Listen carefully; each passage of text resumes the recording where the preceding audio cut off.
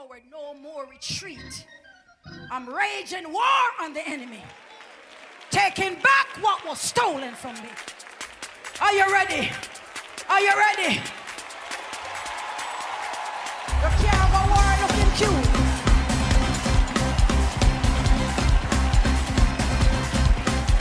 Lord God Almighty. Are you ready, soldier?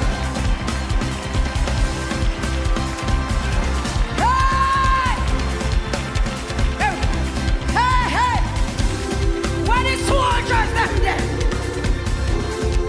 Are you covered under the blood? Here we go. Thanks. We give you thanks, Lord, for all that you have done. We are so blessed. Our souls is at rest. Thanks. We just want to give you thanks. Most righteous and eternal Father, once we come before you, dear Father God. We just want to give you thanks for today. Thanks for life, dear Father God. Thanks for loving us. Thanks for giving us everything there is, dear Father God. You said in your words, dear Father God, that you are life, dear Father God. You supply our needs, dear Father God. So we just come before you, dear Father God, just giving you thanks, dear Father God. Today is a day of gratitude. We just want to give you thanks for all you have given unto us, dear Father God. Thank you for family. Thank you for friends, dear Father God. Thank you for loving us, dear Father God. So at this season, dear Father God, all we do, dear Father God, we put you in front. We put everything before you, dear Father God. It's not about us. It's not about us, dear Father God. It's just about you. Dear Father God, just bless and keep us, dear Father God. Dear Father God, bring healing to our body, dear Father God. There's so much that is happening with us, dear Father God. We need your healing, dear Father God. We need healing from the crown of our head unto the sole of our feet, dear Father God. Just bless and keep us, dear Father God. Help us that we just show each other's love, dear Father God. You said this new commandment I give unto you, that we may love one another, dear Father God. So we are asking, dear Father God, just let us show love. It is just about you, dear Father God. So just bless and keep us, sanctify us, dear Father God.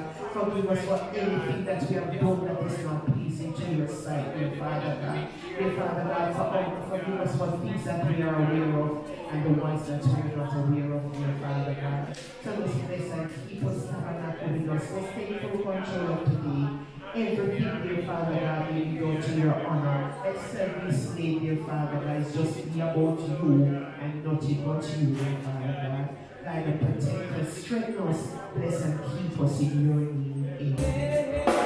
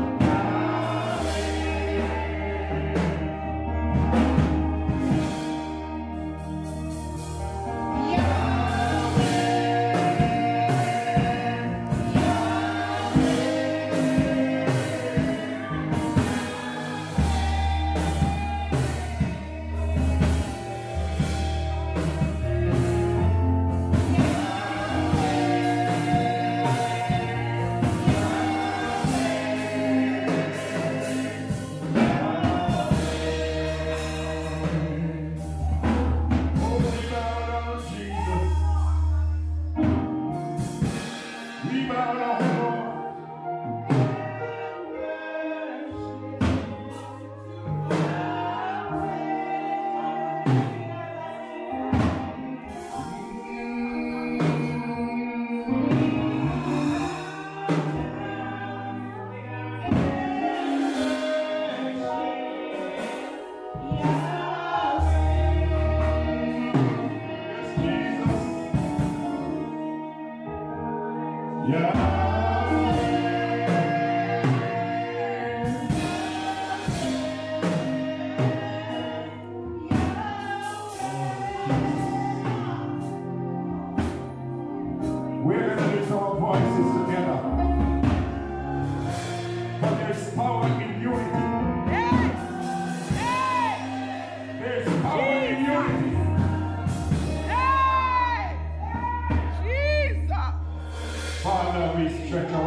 To you.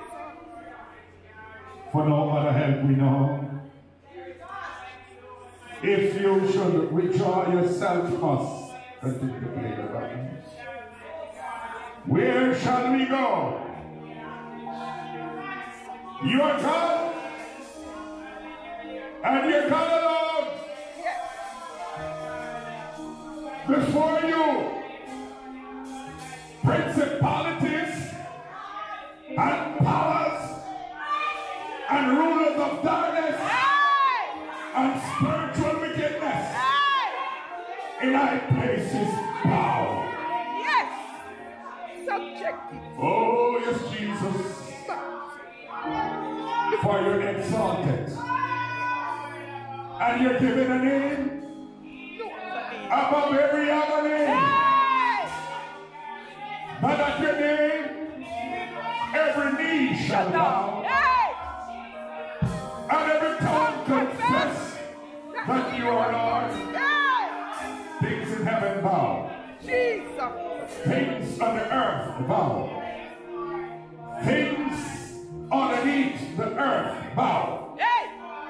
Can the church in the name of Jesus? In the name of Jesus. So we ask sickness to bow. Principalities and powers and demonic entities, we command you right now to bow. Forces of darkness, we command you to bow in Jesus' name. Come on, church. Come on, church. Hallelujah. Forces operating in the atmosphere, we dispel you in the name of Jesus. Operating over our families, operating in our communities, in our streets. We command you to bow in the name of Jesus. Holy God, you are. And anything that restricts and hold your people captive, we discard them right now.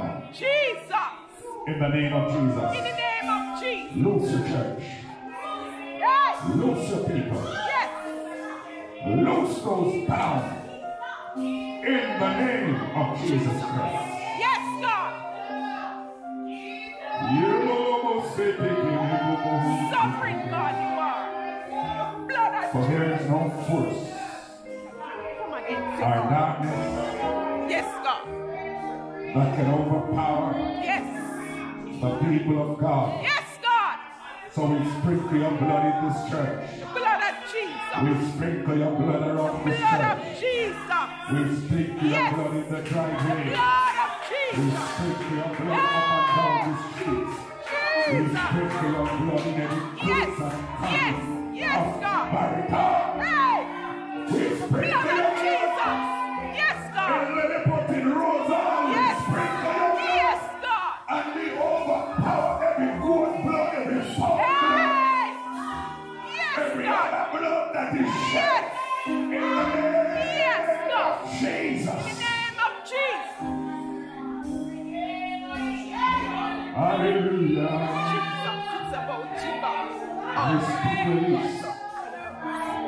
We speak release against witchcraft entity and workings. We speak release against marine spirits. Yes, God. Hey. Forces of darkness. Yes. We speak release blood of Jesus against disembodied spirits that are sent to operate in people's lives. We speak against it. Yes. And we loose backsliders right now. Backsliding spirits. Yes, God.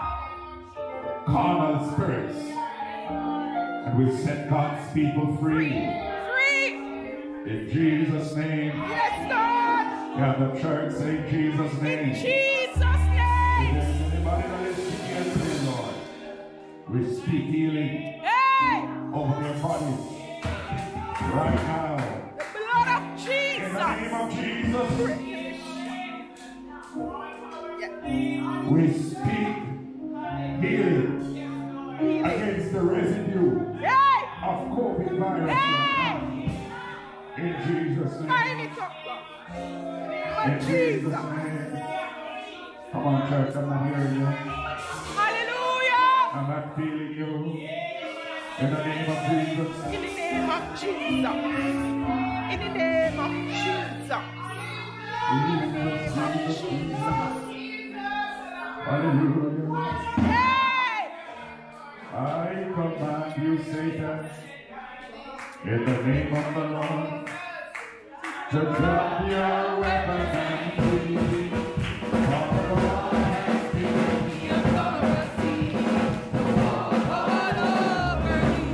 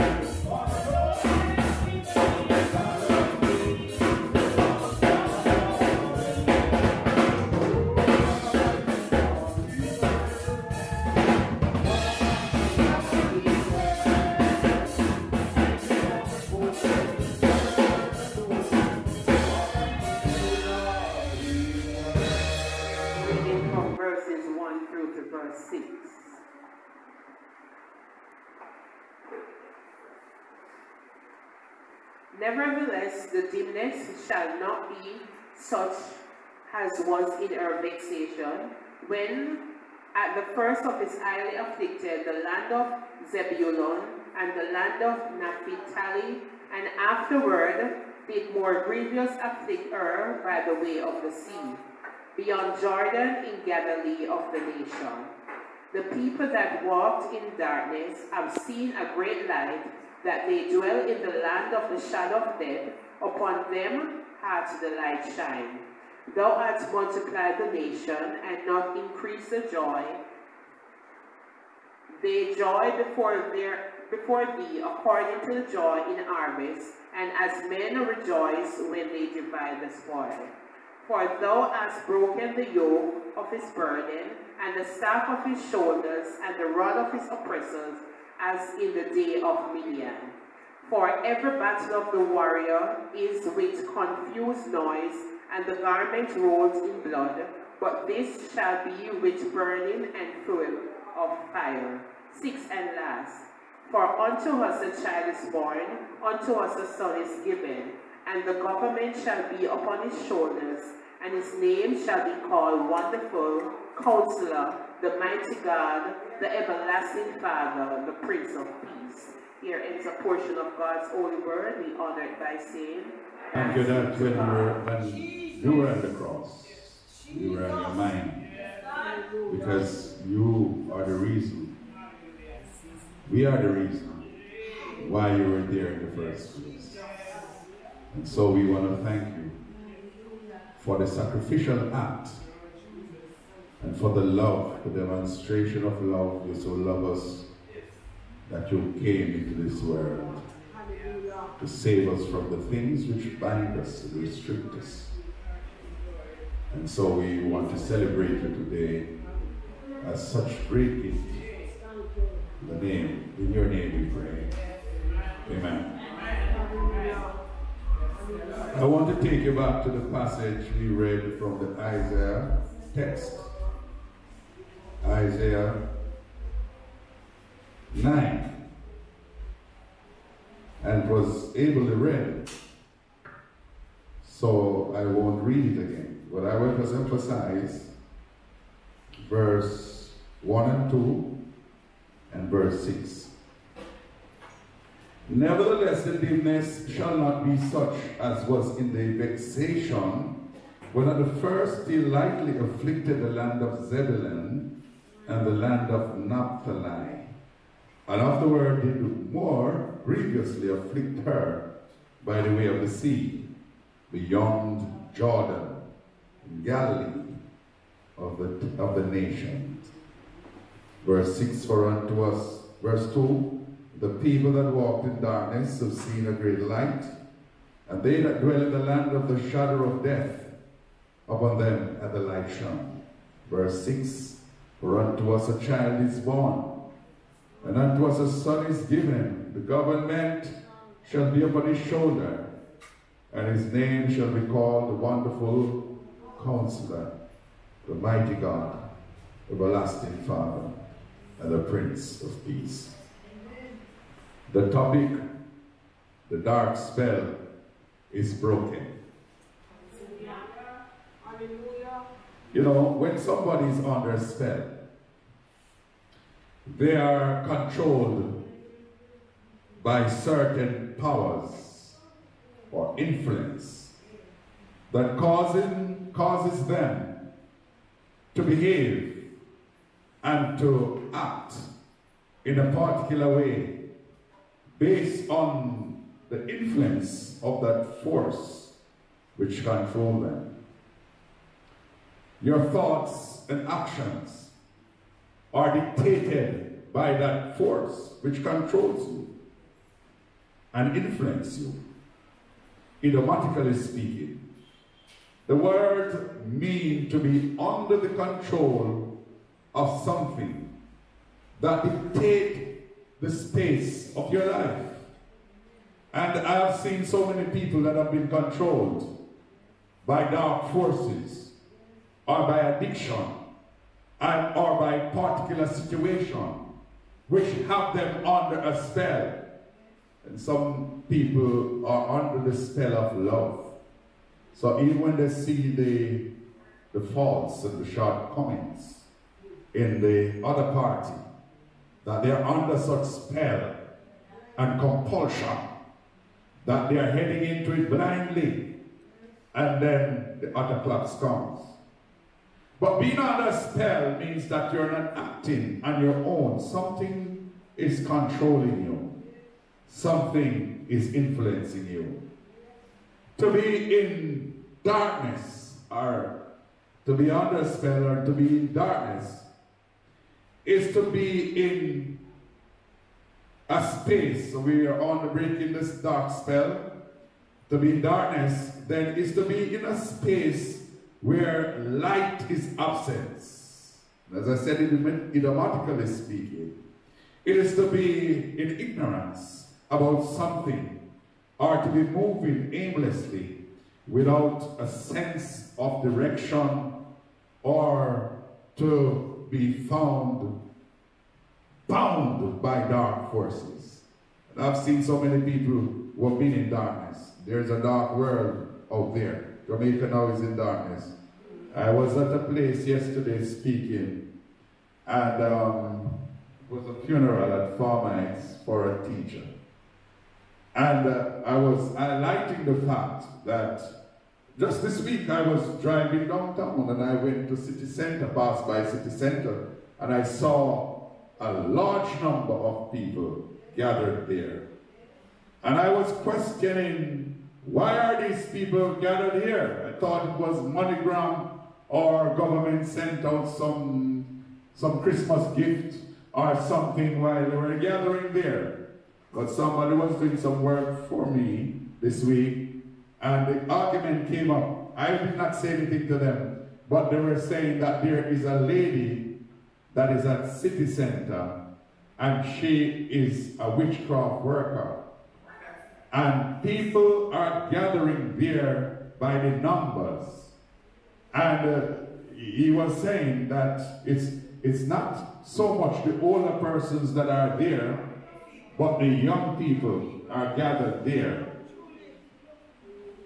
And it is to tell us of the kind of the level of darkness that is over this land. And I was saying to those of you who are going up there, go back down there. Because if you invoke those things into your life, in your land, and in your family, you are bringing destruction upon your land. Some people think that by doing it they are getting protection. But by who? Because if God is not the one who is protecting you, who then is protecting you? For the Lord is my light and my salvation. Whom shall I fear? The Lord is the strength of my life. Whom shall I be afraid? To be in darkness is to be in things which separate us from God. For God is light. Amen. And in him there is no darkness. And God as light is a symbol of hope and salvation. So those who are seeking hope and salvation from these other sources, it's a sign that you're deepening the enslavement that you're under and are in. And this is what Paul meant when he says, but we were sometimes children of darkness. You know what Ephesians 5 and verse 8 says? For we were sometimes children of darkness, but now are we light in the Lord. Walk as children of light. He says, for we were children of darkness, but now are we children of light. Walk as children of light. Because if you're a child of light and you're finding yourself in dark places, then you're under a spell. A dark spell which binds you. Because those things that attracts you in those dark areas, those are things that control you and control the dictates of your life. Amen? What Paul is actually saying in this text, in a sense, is that here the readers were spiritually unenlightened, and accompanying that ignorance, that enlightenment was ignorance and immorality, resulting in guilt, resulting in misery. But now that they have found Jesus, they have found the light which broke them out of that darkness. So they should now walk as children of light. John identifies this light as Jesus. And he says in St. John 1 verse 4 to 5, in him was light, and the life was the light of humankind. And the light shone in the darkness, and the darkness could not overpower that light. Amen? For the light of Jesus is so bright that no darkness can overshadow it. For if the light of Jesus is in you, that everything that is dark must go. Shall we praise the Lord? Whatever dark force is controlling and compelling you, once Jesus now occupies that space, whatever is there must go. Every chain must be broken. Every shackle must be loose. In the name of Jesus Christ. Hallelujah. Because I knew one of the yard come. And when the new owner come, let me tell you something. No matter how dark the place is, and the light even a match, darkness is dispelled. Shall we praise the Lord? And to see how bright Jesus is as a light, the Bible says in the New Jerusalem, there will be no need for the light of the sun nor the moon, because Jesus, the Father, and the Son will be the light. Shall we praise the Lord? Now to tell you how bright that light is. So if that light is shining in your life, everything that is dark must go. Shall we praise the Lord? And I don't care what kind of dark spell you come here this morning under. That dark spell is broken. In the name of Jesus Christ. No matter what darkness is in your house, in your community, in your life is overshadowing you, we dispel it, we break it. Whatever spell is controlling you, whether it is a financial darkness, spiritual darkness, religious darkness, social darkness, relational darkness, where you cannot see your way clear, in the name of Jesus Christ, we break it. Let me hear say we break it. We break it. We break it. We break it. Break it. Come on, church. Break the dark spell over your church, over your community, over your life, over your children, over your nation. In the name of Jesus Christ. Jesus. Hallelujah. Hallelujah. Now the period of time before Jesus came, amen, before his actual coming in the DC, it is described as 400 years of silence, or 400 years of darkness, because there was no oral or written revelation communicated directly to any prophet by God. But God was using this dark period of time to prepare the world for the arrival of Jesus the Christ, the light of the world. And during this period, the people of Israel, though out of the land of Babylon, they were still under some form of bondage controlled by some puppet king, because it's the foreigners who were still governing Israel. So Israel, though out of captivity, were still under bondage. There was a pollution of the Jewish religion and the Jewish religious temple in 168 BC. The Jews were killed. Many others were prevented from worshiping their God. The enemies of the Jews erected a pagan altar in the middle of the temple of the Jews, and they worshiped by offering pig and pig blood sacrifice on the Jewish altar. You know that word, that the offering of pigs and the eating of pigs on the Jewish altar is not kosher with the Jewish practices and the Jewish religion. And there is a man by the name of Antiochus Epiphanes, or Epiphany, as some people would call him, who were spearheading this activity and was causing some of the Jews, even the priests, to backslide in that period of time. So it was a dark period. Amen. But there were some people who were still holding the candle and burning the light, like Zacharias and Elizabeth, like Mary, who kept her virginity and still held fast to the God of Israel. There are, in spite of the darkness, and whenever there is darkness, there are still people who are still going to stand up for the light and reflect Jesus Christ as the light. Some people were asking why there is so much wickedness in Jamaica, and God don't destroy Jamaica as yet. Still the hurricanes are not coming. You know why? Because there are still some people that are here who are children of light. That's why. And God did say to Abraham, if I can find righteous in Sodom and Gomorrah, I would not destroy them. And there are some people who are still praying, who are still lighting the candle like Zacharias in the temple, who are still saying, we are not going to bow to paganism and pagan practices, because Jesus is our light. And there are some of us who are going to shine bright wherever we go. We are going to dispel darkness. We are going to say, Satan, you need to let up in the name of Jesus Christ. Jesus. And there are some of us that people can't tolerate in the community. Jesus. Shall we praise the Lord? Hey. Shall we praise the Lord? So in the name of Jesus, we are here to break dark spells. We are here to dismantle every form of darkness that is upon you, over you, around you, or in you, because of the power of Jesus Christ.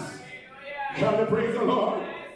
The song we sing says, arise and shine, for the light has come, and the glory of the Lord has risen upon me. Amen. There was in the spirit also, there was war and bloodshed, political tribalism, backsliding of the priests, religious instability, amen, sickness and death. But Isaiah had long prophesied that the light would come and the darkness would be broken. So in Isaiah 60 and verse 1 to verse 4, we hear Isaiah crying out. He says, arise and shine, for your light has come, and the glory of the Lord is risen upon you. Behold, brothers and sisters, darkness shall cover the earth, and gross darkness shall be upon the people. But the Lord shall arise upon you, and his glory shall be seen upon you. Amen. The Gentiles shall come to your light, and the kings to the brightness of your shining. Lift up your eyes and look around you. All they gather themselves together, they come to you. Your son shall come, amen, from afar, and your daughters shall be nourished at your side. Because wherever there is light, people are going to come to the light. Say, lift up your eyes and look around you, because the light is shining. Woo! Shall we praise the Lord? For those of you that still carrying a body of darkness, Isaiah says to you today, lift up your eyes, arise and shine. Amen. If you're sitting beside somebody, tell them to arise and shine. For your light has come to shine. It means that you must self-actualize. To shine means that you must maximize your potential. To shine means that you must be all that you can be in Jesus Christ. To shine means that you must not settle for less than the best. To shine means that you can be better. You can eat better. You can live better. You can, oh, shall we praise the Lord. To shine means to come out of that and come into this. Come on. Break the barriers and the burdens that are on you and live in the name of Jesus Christ, for the light has come. And that light is life. And that life is Jesus. Shall we praise the Lord? You have no reason not to shine. Come on. You have no reason not to be a bright star. The devil sometimes down people's star when you should be successful. You are not successful. You have built a little place and the place can't finish and you wonder what go on. You want to buy one piece of land and you wonder what go on. Why no brick not come? Well, let me tell you something now. If you allow Jesus to occupy your life, amen, that brick going to come and every darkness is going to be dissipated, because the light has come and the glory of the Lord has risen upon you. Shall we praise the Lord? Shall we praise the Lord? Stand on your feet a little bit for me. Find about 3 people and ask them, why are you still in darkness? The light has come. Arise and shine. Come on, find them. Tell him, rise and shine. For your light has come. The glory. I said the glory. The glory of the Lord is risen upon you. Shall we praise the Lord? No restriction. No spell, no controlling force. In the name of Jesus, we break it. In the name of Jesus, we break the controlling force, the restricted powers of darkness. We trample upon them and we say, dark spells be broken. In the name of Jesus. Hallelujah. I feel in the spirit, you may be seated. Let me wrap up and tie up this sermon. In our text, it says, nevertheless, the dimness shall be not be such, as was in the vexation, when at the first he lightly afflicted the land of Zebulun and the land of Naphtali. In verse 2, the people that walked in darkness have seen a great light, and they that dwell in the land of the shadow of death, upon them and the light shone. And you know, brothers and sisters, Isaiah foresee a time when Israel will be broken out of their dark spells, and they will shine, amen, the light by the glory of the Almighty God. Their light would draw people from everywhere, and some Gentiles who were in darkness would also see the light. The dimness of their rejection, of their poverty, of their exploitation, of their religious disaster, of their family and their disintegration, loss of life would be over. For Christ the light would come and shine upon them, and every unfavorable restriction will now be broken. If there is any here today, I want to declare that for unto us a child is born, and unto us a son is given, and the government shall be upon his shoulder, but his name shall be called Wonderful Counselor, the Mighty God, and the Everlasting Father. And guess what, brothers and sisters? He will not diminish, but he shall increase. For the increase of his throne, he shall increase upon the throne of David. And this time he comes to order it. He comes to order your life. He comes to take it out of chaos. I want to show something to you. In Genesis 1 and verse 1, the Bible says, in the beginning God created the heaven and the earth. And the earth was without form. And it was void. And darkness was upon the face of the earth. And the Spirit of God moves over the face of the deep. And guess what? After God spoke into that chaos, after God spoke into that void, after God spoke into that darkness, amen, and the Spirit hovers, move over that, amen, then that which was chaos became order. That which was void and empty become now filled with life and beauty. Come on, church. That which was darkness was now dispelled. What am I saying here? That the void and the emptiness that is in your life, the darkness which you have experienced, I want to declare right now that the Spirit God has already spoken in your situation. And the Holy Spirit is now moving and hovering over your life and your experience. And that which is chaotic in your life, and that which is empty and that which is void, is now becoming organized and ordered. I don't know who I'm speaking to right now.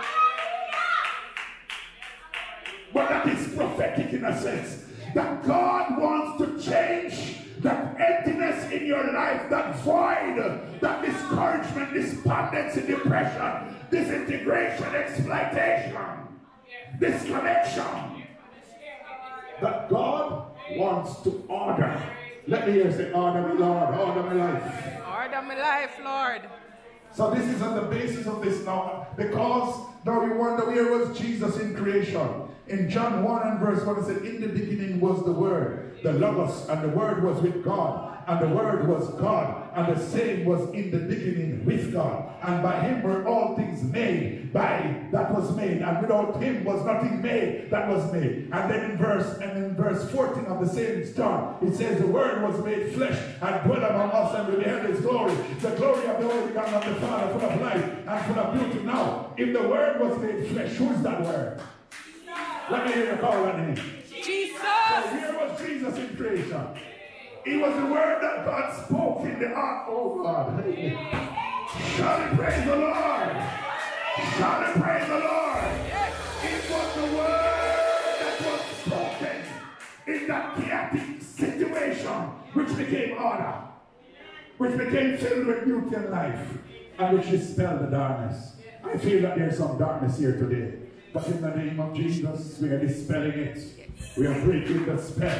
Because some of you are on the spell for 5 years, some for 6 years, some for a lifetime. But today, the dark spell is broken. You see, if we never have to go to the put or the preach on this place here today. Shall we praise the Lord? But I want to bring this sermon to its conclusion in summation by making 3 points. Our dark spell is broken. What that means? 1 is that our dark spell is broken, meaning that our light has come. And this light which has come, it is greater than the darkness that is in you. Shall we praise the Lord? Amen. Because Jesus in him was the light, and the light was the light. And the light shined in the darkness, and the darkness could not overpower it. So whatever darkness is in you, the light that Jesus gives is greater than the darkness. So why are you still in it? Shall we praise the Lord? I said, why are you still in it? Because the light is greater than the darkness, and the light has overshadowed you. So whatever dark spell is in your life, the light that Jesus gives is greater. Oh, hallelujah. The next point I want to make before I finish is that it means that no more are you held bound by the land of the shadow of death. In verse 2, the people that walk in darkness, they have seen a great light. And they that dwell in the land of the shadow of death, upon them hath a great light shone. What is the land of the shadow of death? I think it's what the psalmist meant in Psalm 23 when he says, though I walk through the valley of the shadow of death, I will fear no evil. You know what is the shadow of death? The shadow of death is to be in a space or in a situation where you feel that there is no reason or there is no hope, there is no reason to continue living on. This is going to end your life. This is going to end your journey. But Jesus says that the people that walk in the land of the shadow of death, you feel that this is the end of you. You ever felt that yet? That you can't go further? That you're going to finish right here, so that you can't, it doesn't make any sense to continue to live, because I have tried that, I have tried this, and everything failed. I feel alone. I feel like we're dead now, oh God. But the Bible said the people who walk in the land of the shadow of death, upon them are the light shone. What am I saying? I'm saying there's hope. What am I saying? I am saying there's a reason to continue to live. What am I saying? I am saying that the darkness is about to be dispelled. And you're going to see clearly now. You're going to see, you're going to say, I can see clearly now the rain. Come on, Liam, here are you. All of the bad. Anybody know that song? Oh, Canada. Anybody know that song?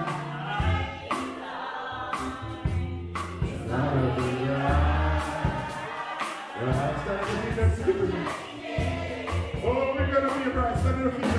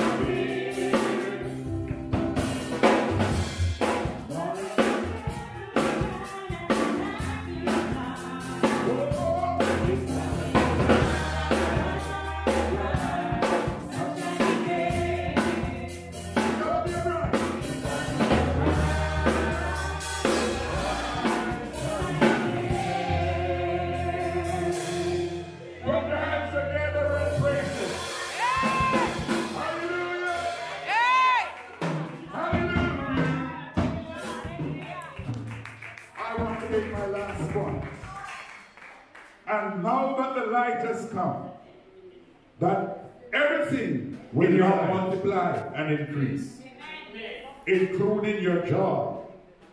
No more sorrow. Hear what verse 3 says.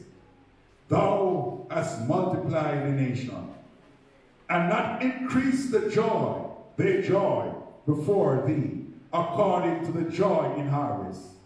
And as men rejoice when they divide the spoil, thou hast broken the yoke of his burden, and the staff on his shoulder, and the rod of his oppressor, as in the day of Midian. In other words, the Lord is saying that what I'm going to give you, I'm not going to give you happiness. I'm going to give you joy. I'm going to increase your joy. Because happiness is based on happenings. So you're happy because there is an event. You're happy because something good is going on. You're happy because it's a good time now. Because, but as that is finished, you've gone back and relapsed into your same mode or situation. What I'm going to give you is joy, which is internal. For the joy of the Lord is your strength. And the joy is that which makes you smile when things are going bad. Shall we praise the Lord? It's the joy which causes you to laugh in the face of circumstances. Some people don't get it. Shall we praise the Lord? So the Lord says, I'm going to multiply you. I'm going to increase you. I'm going to increase you financially. I'm going to increase you spiritually. I'm going to increase you relationally. I'm going to increase you. And this time I'm going to give you joy. And if joy is in your heart, that means your sorrows are gone. Why? Because the dry spell and the dark spell is now broken. And Jesus is shining bright. Bow your heads with me. Father, I thank you for your word, for speaking to us. And we speak into the lives of your people right now, that those who are in darkness, that the light will shine upon them. In Christ's name we pray. Amen. In Jesus' name. Hallelujah. Going forward, no more retreat. I'm raging war on the enemy, taking back what was stolen from me. Are you ready? Are you ready?